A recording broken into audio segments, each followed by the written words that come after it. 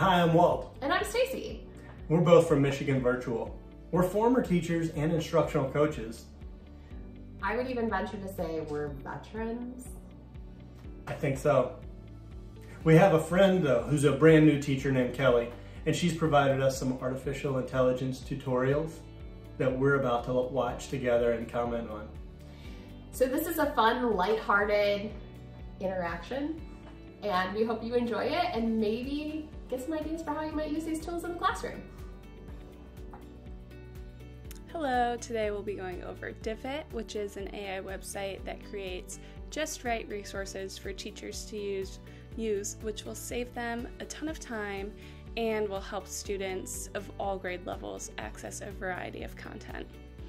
So for Diffit, there is a premium version and a free version, and there are a couple differences between the two. One of the key ones that I noticed was the ability to align to standards you can only do on the premium version.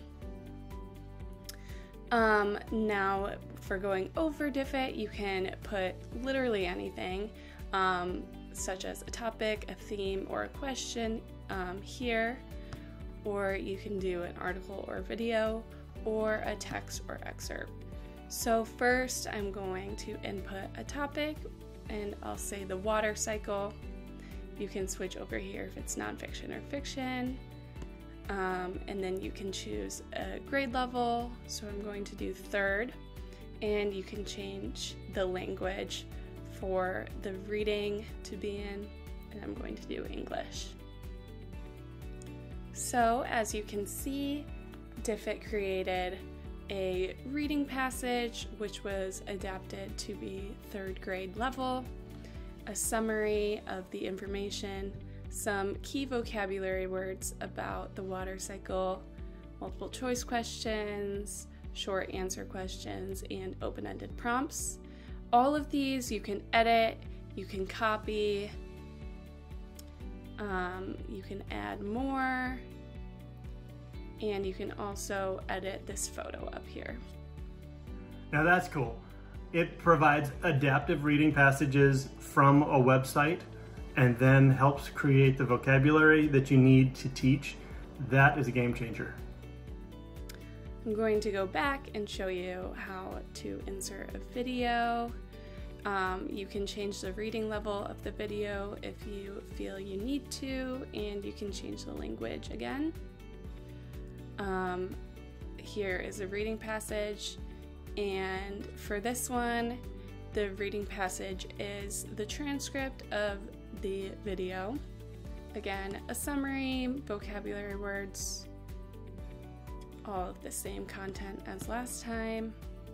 You can change it up here. You can change the reading level if you want, or you can translate it. And then last, I'm going to copy and paste some text, or you can upload a PDF, an approximate reading level. So I inserted the Declaration of Independence. So let's do 6th grade, just to see what it comes up with.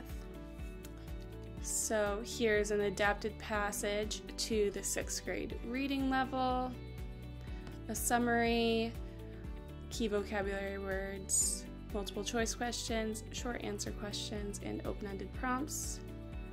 I'm going to go up here and I'm going to change the image. I like that one more. And for all of these, at the bottom was a Get Student Activity button, and there are a bunch of different activities that you can download. Here is where another place that having premium might be helpful, because some of these are paid versions. But here you can change the elements that are included on the document that you download.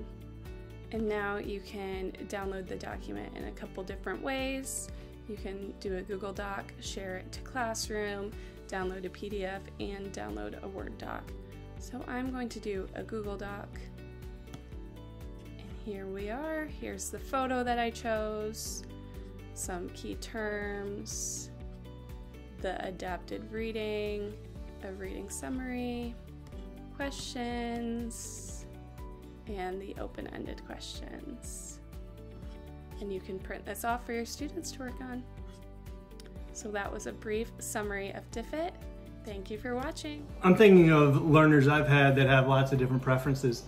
So taking this YouTube video, being able to take the transcripts out and then create questions, summaries, vocabulary at their level, that would be big for my students on 504s or IEP accommodations to really help them engage in learning that everyone else is doing.